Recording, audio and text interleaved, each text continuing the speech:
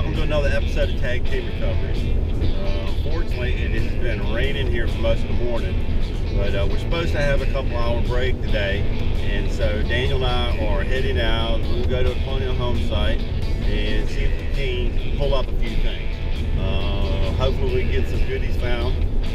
Got him sitting over here with me now. He's driving, and so we're gonna head on out, and hopefully we get a good break in the weather today.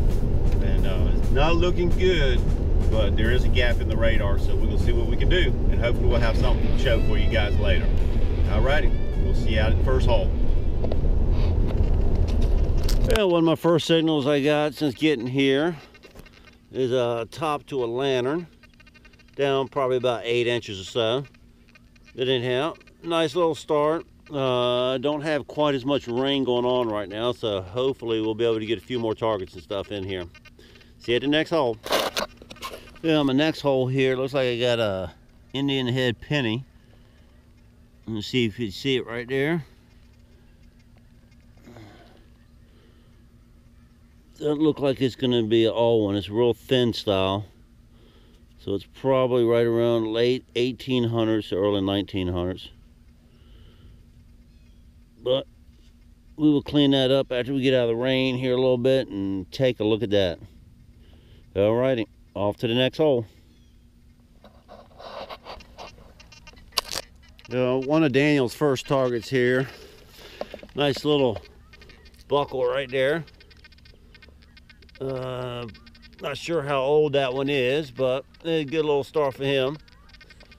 Alrighty, off to the next hole. Hey guys, at the next hole here, I still got a little bit of drizzling and stuff here, so not being able to film a whole lot of walking around and stuff, so kind of sifting through good targets and stuff. But I just found a nice little Colonial buckle right there, if you can see that. But anyhow, wasn't that deep, just a couple of inches. But anyhow, there's a nice little buckle, and we'll get off to the next hole. All right, this next target here, I don't know if you guys can see it, but it's a little ring. That's a Colonial ring. Some people call them curtain rings, but they're also called door set rings. And they were used on women's clothing and children's clothing. And they would wind threading or yarn all the way across and then stitch right in the center of that. And that would be their buttons. Pretty cool little find. All right. Well, I had gotten a couple others out of here before, so it's a pretty cool deal, like I said. So we'll see if we can get into something else. Alrighty, off to the next hole. Well, this next target here is a good little start. Part of a two-piece button, early Colonial button. Low convex. You see where it was soldered on to the back of another button, probably a little blowhole button or something like that. We'll take that and we'll move off to the next hole. Next target, probably no more than about 3 feet away from my last hole. Just popped up part of a broken shoe buckle. So hopefully they get some stuff out of here and maybe a cut coin or something. Cool. All right. To the next hole. Now this is another nice early Colonial piece right here. I don't know if you can see that right there, but that is a pewter button. This is what they call a half round. And you see the shanks broke off the back of it. But it's a half round pewter button. That's cool. I kind of nicked it there with the shovel a little bit, but we'll take that and we'll move off to the next hole. I don't know if you guys can see that right there, but if I'm not mistaken, I think that is a stamper for putting out the pipes, tobacco pipes. It's got a little hole right there at the top, and I think that hung on the chain for them, and then they would stamp out the tobacco pipes. That is cool, cool, cool. But I will double check on that when I get back to the house. Alrighty, off to the next hole. Alright guys, well, we're wrapping it up here. Got a little bit of hunting time in, got a little wet, but we found some good things and stuff. Didn't get pictures of everything and video of it, But we're gonna lay things out here in just a little bit and take a look at everything. We ended up with some cool stuff, and then I think Daniel ended up finding a lock and a flat button. I got a few of them pewters and stuff like that, but we'll lay them all out, man. Appreciate you guys watching and taking the time and checking out our videos and everything, and we do appreciate it, and thanks a lot. Subscribe, check some more out, and I'll do a little roundup at the end of this thing. All right, guys, this is our wrap up. Here's a few things that we found before we got rained out.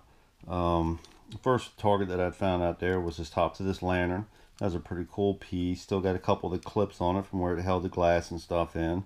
Not sure the age of it. Probably, you know, turn of the century, maybe a little bit before. But cool little find. Daniel ended up with an iron padlock. He got himself a couple of buckles. He got a large flat button and a smaller flat button, and this one's got some writing on the back of it. It says, let's see, it says best, and got like a floral design on it. Yeah, pretty cool little find.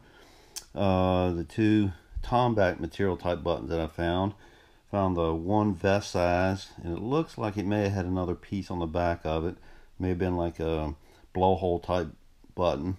Then a half round button, and the shank is broke off the back of that.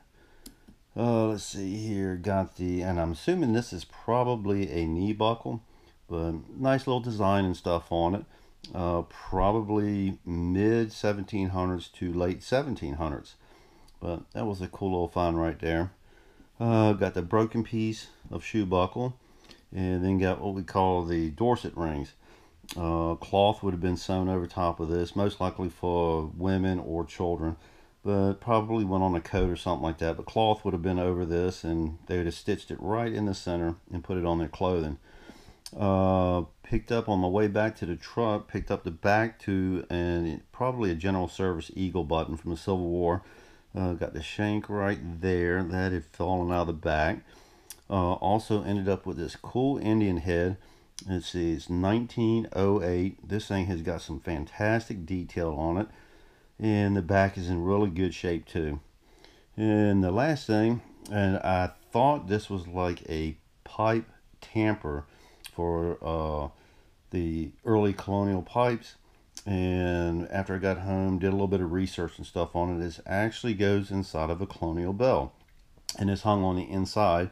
So when they shook the bell, this is what actually hung on the inside of it. So it was cool to do a little bit of research on that and find out what that was.